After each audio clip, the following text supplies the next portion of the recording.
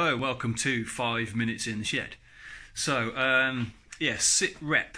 So the TriBSA, we've done about 50 miles now, running it in and testing it. A few things I've noticed. First thing is, clutch is rubbish. Right, so I've got some new clutch springs to put in there to try and make that a bit better. Primary drive leaks, so we've got an oil leak there. And we've had another disaster as well. So it started with the rocker covers leaking. Right? So the rocker gaskets have blown and that's leaking oil. Head gasket's gone, that's leaking oil. And I couldn't figure out why, right? So it's a bit strange. So I've been riding it, trying to fix the leaks as I go. And yesterday it was belching oil out of the breather, the one that comes out of the inlet cam, and it's just spewing oil out all over the floor. I mean, that was seriously bad. So I wasn't really sure what to do, and I went on a forum and I said, guys, look, I've obviously got an oil blockage somewhere. If you've had this oil blockage, can you tell me where it was? And I had loads of ideas come through, most of which I kind of already knew. But one guy said to me, have you checked the oil breather on the oil tank? And I'm like, yeah, that's going to be fine. So anyway, I was standing next to the bike when I read it, and I blew up the pipe, and it was solid. I mean, absolutely solid. And what I realised was, where is it? When I'd blocked the oil breather on the oiling frame oil tank, right, to send the frame for powder coating, I'd put a screw in the end of it, right, to block it, so no powder coat went in. This is the screw, right, and it was still in there. Bloody left it in there, right. So I'd overpressurised the oil tank. The oil couldn't return because the airspace in the oil tank was red hot and expanded. Right, and if the oil can't return, right, it's forced up through the head and through the rockers, right, and obviously I've pressure tested the top of the engine or pressure tested it to the limit where it's blown all the gaskets, right. Schoolboy error, right. So I'm fixing that now. Anyway, let me show you the bike. Okay then, so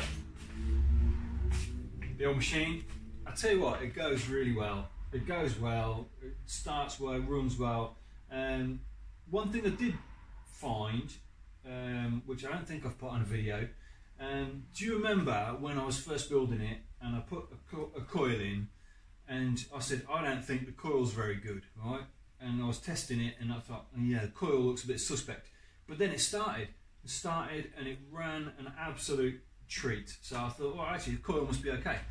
Anyway, one of the first test rides I did, 20-mile round trip, it actually broke down, just stopped, and I let it cool down a little bit, and then it went again, and the coil was failing.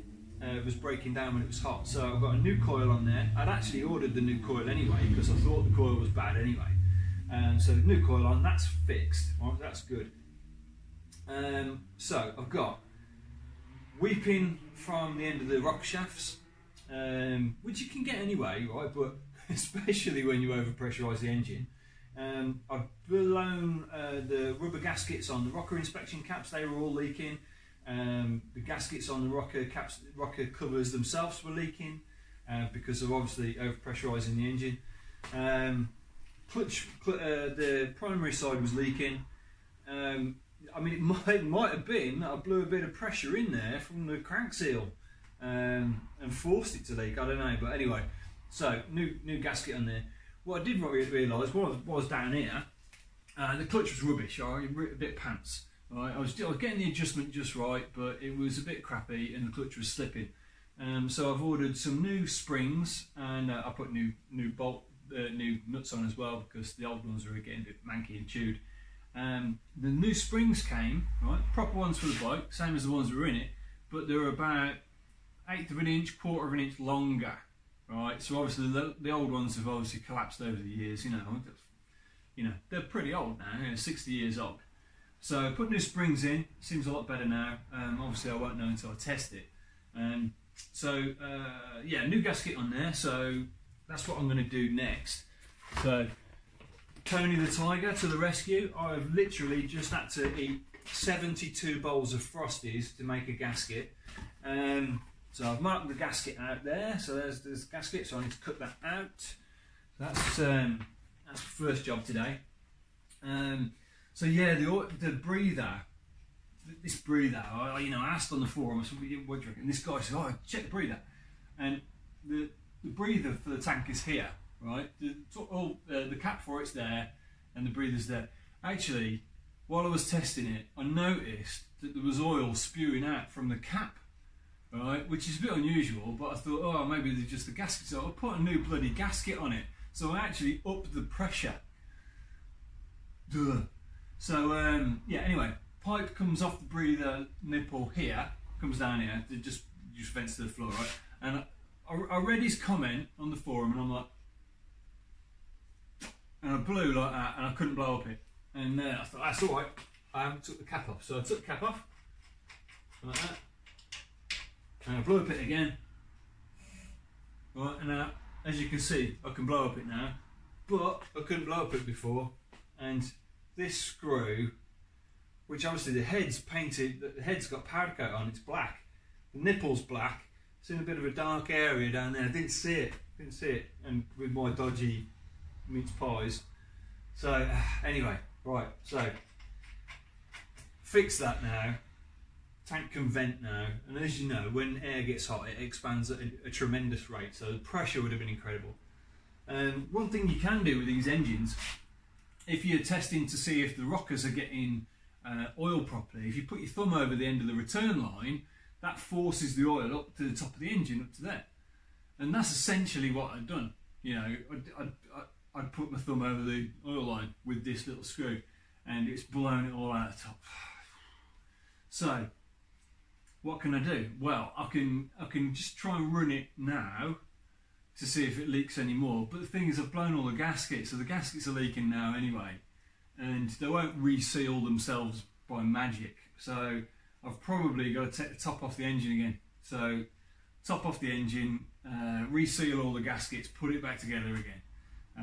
It's such a shame because it was running beautifully and I've got it set up really, really sweet. But you know, what can you do? So yeah, one tiny little error and buggered it up. Yeah, kicking myself a bit, really. So anyway, I'm going to reseal that, put that back together. So that's done and dusted.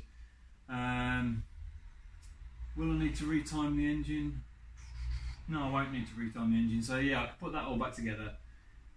So I'll do that first, and then tear down. So tank off, seat off, disconnect the battery, carburetor off, exhausts off, head steadies off, oil lines off, HT leads off. Yeah, proper tear down. What can you do? Here we go.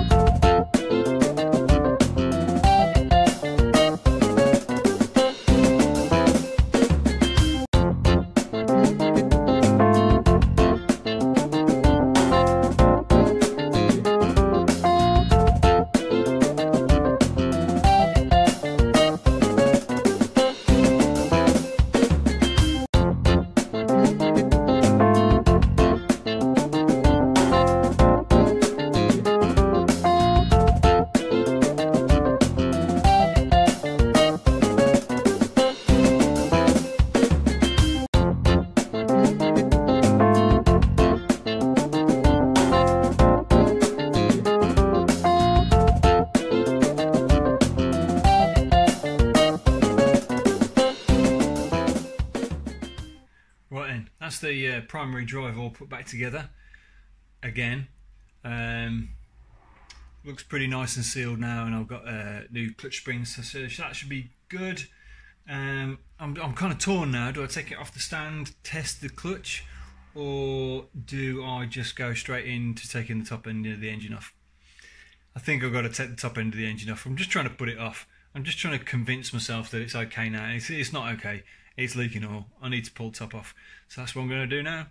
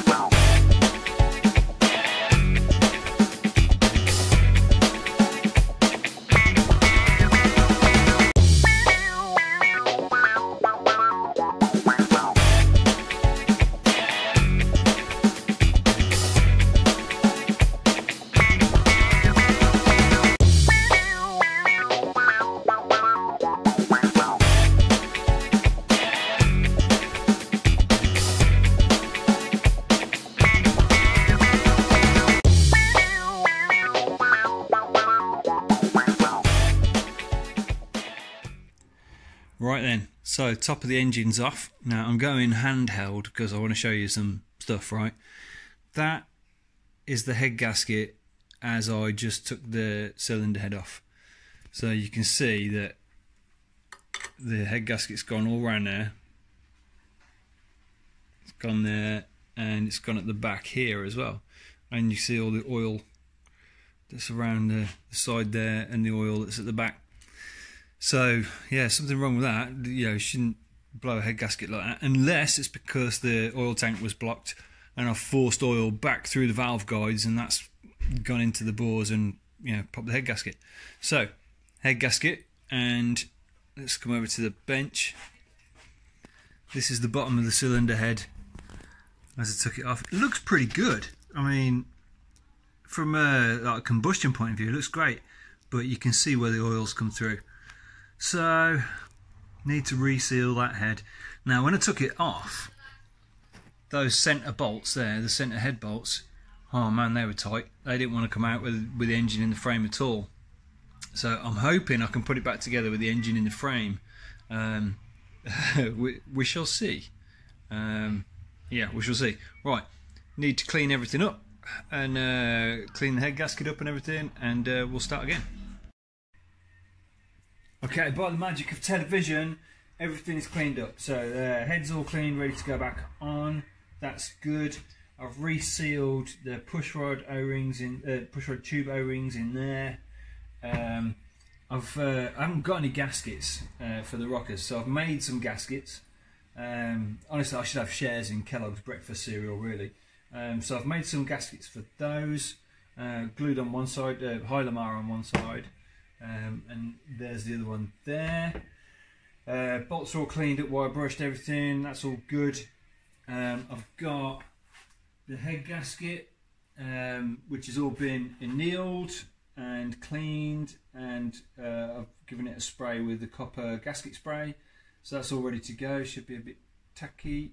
Yes, it is tacky, so that's ready to go on. The only thing I don't know now is if I can put it on with the bike in situ in the frame. The problem is when you come to put these rockers on, right, these bolts, bit slime in the end, these bolts don't go past the frame, so you have to kind of oik it that way and then put the bolt in.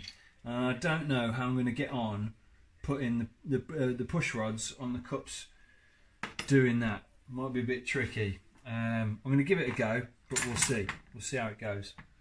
Right, so ready to build the top end of the engine again. Right, okay.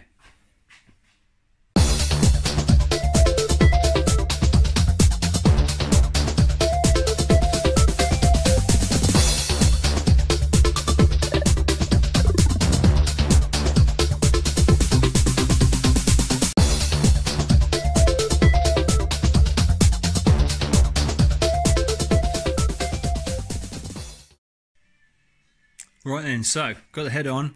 It is a bit tricky getting these head bolts into these rockers, but I managed to jiggle it and they're on.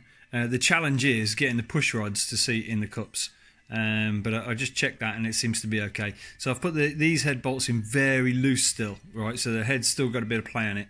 I'm going to make sure I'm going to tighten these ones first, I think. These two and these two first, because the leak on the head gasket was in the middle, and I'm wondering if I tighten these on the bench first and then it couldn't seat properly. Don't know, but you know, worth a go. Anyway, seems to be working okay, jiggling it. That was the hard one, so I'm going to do the exhaust one and then see how we get on. Should be okay.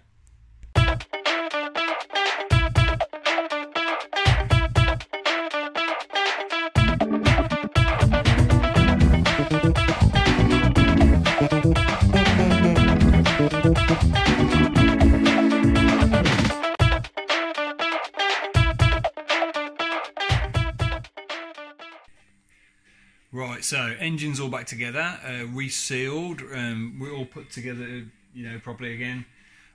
Just need to tighten the exhausts up because they're on loosely. Need to set the tappets on the top of the engine, make sure they're okay. and then it's pretty much it. However, it's quite late. It's like 10 o'clock, so I'm going to call it a day with my nicely rebuilt engine, and then yeah, tomorrow morning I'll put everything back together and we'll see if it will go.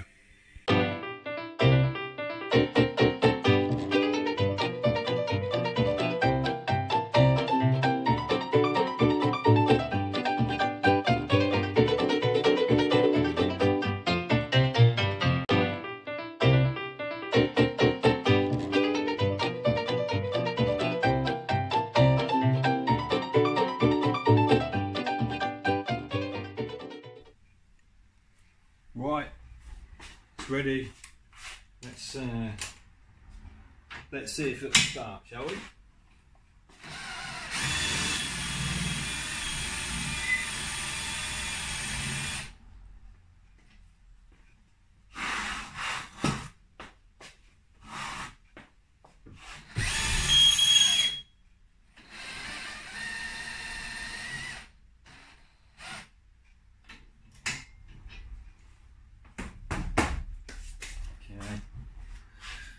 Check you can see it. Yeah, you can see it. Right,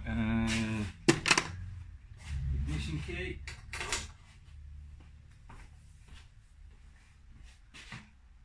Fuel on. Check I've got power. Give it a tickle. Check the clutch is free, which it is. Bit of compression.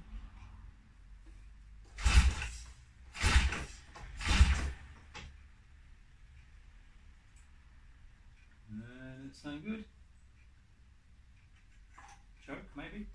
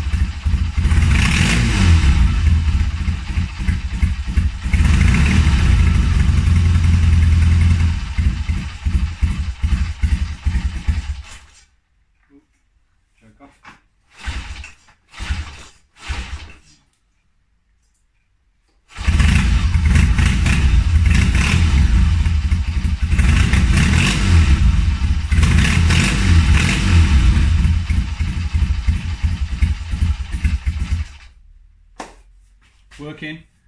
I've got oil flow coming back to the tank. Took a bit of kicking now. I think the kickstart was slipping a little bit on the clutch, so I might need to adjust the clutch again because I put no springs in there. But yeah, it goes, runs, almost ticks over, but it is cold. I think we're ready for a test ride. Right folks, well, test ride done, and according to my phone app to track my motorcycle ride, maximum speed of, wait for it, 66 miles per hour. Fantastic. And yeah, rear runs sweet as a nut. Brilliant. And if you can have a look at the engine there, not too much, or a little bit of weepage on those gaskets, but I made them out of cornflakes boxes, you know what I mean? They're not perfect, so I might have to get some proper gaskets at some point for that. But if you look underneath the engine, on the floor, no oil. Fantastic. Much better. So, thanks for watching, and thanks for sharing my epic, stupid moment, leaving a screw in the oil tank breather. There's a lesson. Alright, Thanks for watching. See you next time.